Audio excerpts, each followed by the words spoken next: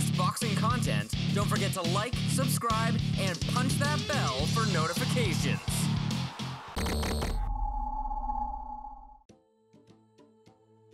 Morales versus Barrera, Vasquez versus Marquez, Zarate versus Zamora. Boxing history is bathed in the blood, sweat, and tears of Mexican rivals, and this decade is ready for a battle of its own. No two candidates in the sport are more primed than WBC World Super Featherweight Champion Miguel Berchelt and former WBO World Featherweight Champ Oscar Valdez. Both young, hungry, world-class pugilists with penchants for violence and an infatuation with glory, and on February 20th, these two will finally collide. The 29-year-old Cancun native Berchelt started his athletic career on the football pitch, but at 16 began to find more success in the ring than on the field.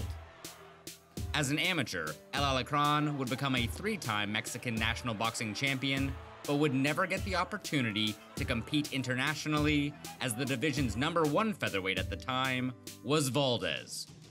Though both at the top of their game, they never met as amateurs.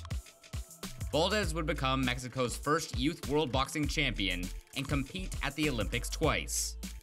Though Valdez would strike big in the amateurs, it would be Berchelt who struck gold first in the pro ranks, capturing the interim WBO Super Featherweight title on March 12, 2016, 133 days before Valdez gained his long-held WBO featherweight crown.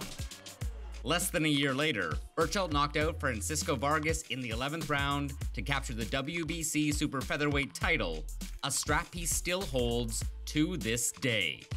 Berchelt is fast, ferocious, and ready to rock any would-be challenger. Nearly 7 years removed from his lone career blemish and boasting a near 85% finishing rate, with 15 of his last 16 official opponents being sent home before the final bell. The Scorpion's sting is deadly, with only the bravest of hearts and strongest of chins daring to enter his domain.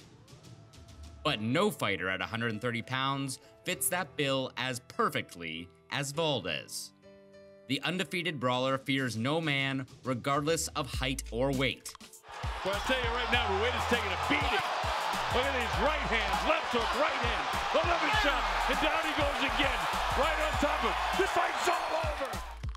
The Nogales native finds a way to win, height advantages, early knockdowns, and broken jaws be damned.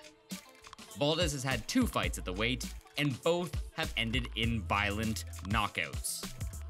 These two warriors have been circling each other since youth, and have been destined to fight. Berchelt versus Valdez is the all-Mexican super fight of this generation, and on February 20th, any fan of fisticuffs should be ready for the event of the year.